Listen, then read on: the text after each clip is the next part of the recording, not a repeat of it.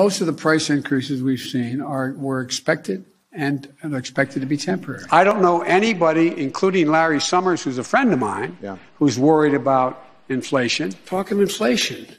The overwhelming consensus is going to pop up a little bit and then go back down. No one's talking about this great, It's highly unlikely that it's going to be long-term inflation that's going to get out of hand. There's nobody suggesting there's unchecked inflation on the way. Take any responsibility for the inflation in this country? Do you take any responsibility for your policies? I think our policies help, not hurt. Think about what they say.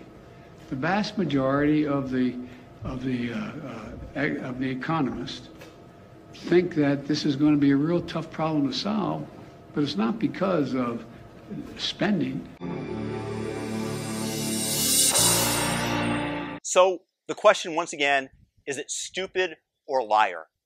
How could somebody like me, and you can check in my video catalog, I have innumerable number of videos stating that inflation is going to be coming. How is it that I'm smarter and have greater foresight than the U.S. Treasury Secretary? Got it wrong a year or so ago. I want to play for you what you said about inflation last year. Listen to this. Is there a risk of inflation? I think there's a small risk, and I think it's manageable. I don't anticipate that inflation is going to be a problem, but it is something that we're watching very carefully. Is it that I'm smarter, or is it that she's lying? Is she as intelligent as I am? That's an open question for debate. But she definitely got this one wrong, and she's admitted it. So, are they lying to you? You cannot print up tons and tons of money, throw it into the air, and expect that which has already been in existence not to be devalued. If I have a Monopoly board, and you're getting $200 to pass go every time, and suddenly the game becomes flooded with millions of dollars for each player, does that $200 have any meaning anymore with all the free money falling out of the sky? Make it rain, baby!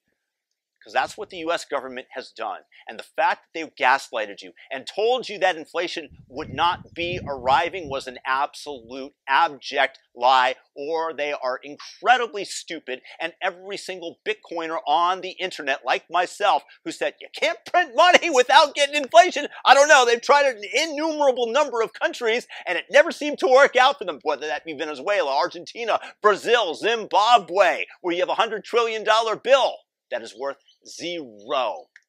Money is only worth what it can purchase, and the true wealth of a society are the goods and services that are produced. Money is just an exchange that represents a crystallized form of energy that we use to pay for such commodities. But to say that you weren't going to have any inflation, ha ha ha! Why do we listen to these people? Why do you continue to listen to CNN when every single time they're being proven wrong? Whether it's about the Fine People hoax, the Covington kids, Juicy Smollett, or today, inflation. They get everything wrong, and yet we still hold them with any esteem is beyond me. Inflation is going to persist.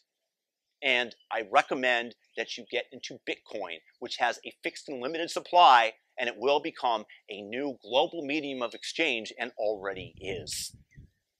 Not financial advice, just a thought for you guys so I don't get sued. But I'm smarter than Janet Yellen. I'm smarter than Joe Biden, but that doesn't take a lot because you are too. So make sure to thumb up this video, subscribe, and share the video with a friend. Hit the all notification bell if you subscribe. Peace. Leave your thoughts below in the comments.